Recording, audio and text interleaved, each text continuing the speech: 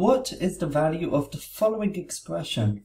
32 minus 16 over 4 plus 5 times 3 squared minus 10 over 5. So we're going to start off with the two parentheses, and 32 minus 16 equals 16 over 4 plus 5 times 3 squared minus 10. So inside the brackets we do PEMDAS again. So we start off with the exponent of 3 squared, which equals 9, minus 10, which equals minus 1. So it becomes 5 times minus 1 over 5 equals.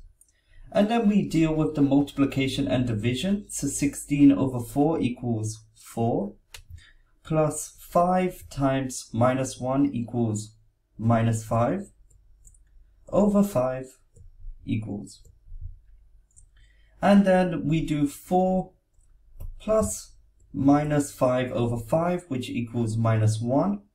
And as we know, the minus will take out the plus. So it just becomes 4 minus 1, which equals 3.